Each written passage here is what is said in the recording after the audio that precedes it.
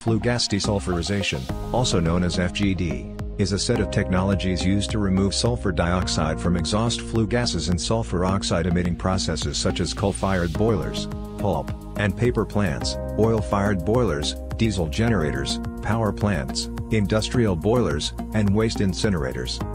Wet flue gas desulfurization systems include spray towers, chemical absorption towers, and Ventri rod absorbers. Dry and semi-dry flue gas desulfurization systems include a spray dryer and a baghouse filter.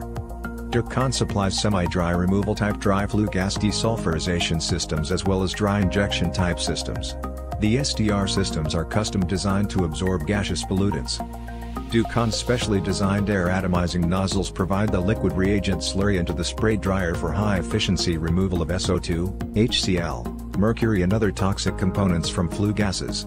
Ducon's SDR system provides very high online availability and low maintenance as compared to a rotary atomizer type of system.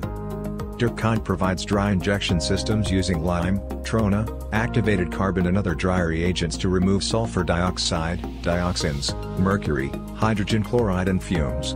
The particulate is then recovered downstream using a baghouse filter. Ducon's dry injection systems are able to achieve over 90% SO2 removal efficiencies. Ducon provides wet flue gas desulfurization scrubbers in 3 configurations: spray towers, chemical absorption towers, and Ducon proprietary Ventri rod absorbers. The scrubber selection is made according to the project parameters and specifications. Ducon's FGD systems can utilize any of the following reagents: caustic, lime, limestone, magnesium oxide, soda ash and double alkali systems for sulfur dioxide removal in coal and oil-fired boilers. Other Ducon FGD systems include seawater FGD, which requires only seawater and air. Ducon limestone FGD provides up to 99.9% pollution particulate removal efficiency.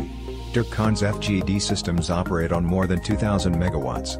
Can handle inlet SO2 loadings in excess of 6,000 ppm, and still achieve high removal efficiency. Operates at low pressure drops over a wide range of liquid-to-air ratios. Can be designed in configurations so that a single unit can handle over 400,000 CFM gas flow.